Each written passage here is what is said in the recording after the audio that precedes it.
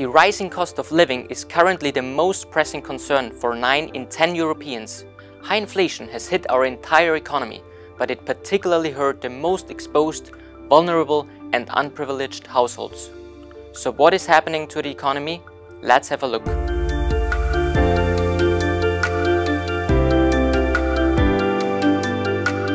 While economic growth slowed drastically towards the end of 2022, inflation rates have slowed down as well, but at unprecedentedly high levels.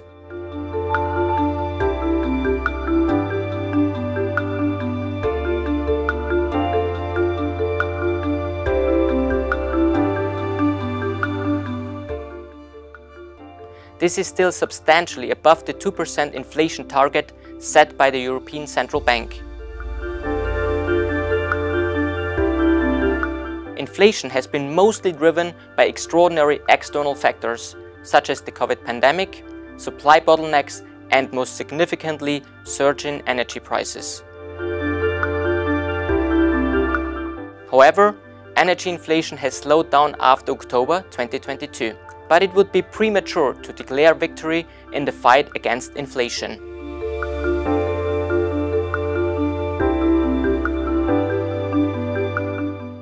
Higher energy costs typically have a gradual and indirect impact on the prices of other goods and services, like non-energy industrial goods. This is why we see that core inflation has been continuously increasing over the last 1.5 years, and it is still increasing.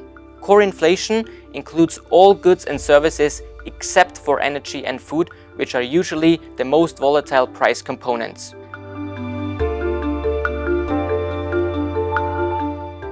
To bring inflation down to the target, that is 2%, the European Central Bank started a process of policy normalization, shifting from an aim to rise the inflation path to a monetary policy stance that cements the inflation path at the target. In this process of so-called monetary policy tightening, meaning increasing interest rates, the European Central Bank will now also start to reduce its holdings of assets it has bought in the past. It is important to understand what the European Central Bank intends and expects to achieve with this policy. First, monetary policy operates on the demand side, meaning that increasing interest rates lead to tighter financing conditions and, over time, to lower demand for goods and services in the economy. Recent estimates show that the interest rate hikes could lower inflation by 1.2 percentage points in 2023 and 1.8 percentage points in 2024. The negative impact on real GDP growth is estimated to be around 1.5 percentage points on average over 3 years. Second, monetary policy works with a time lag. Monetary tightening in the Eurozone is expected to have its highest impact with a lag of 2 years. This is important to consider as further interest rate hikes in the coming months are likely.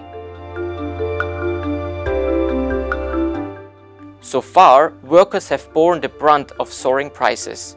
Their incomes have been lower in real terms given the high inflation rates. To catch up, wage increases are expected to accelerate.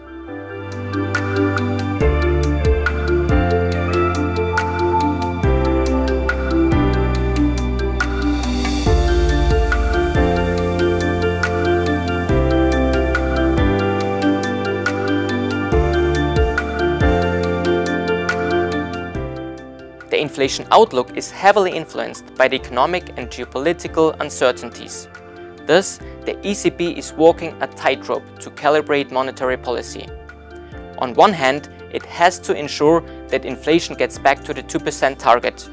On the other hand, and given the lags with which monetary policy operates, flexibility is also key to avoid over-tightening and to ensure that the costs to the economy and to the people are minimal.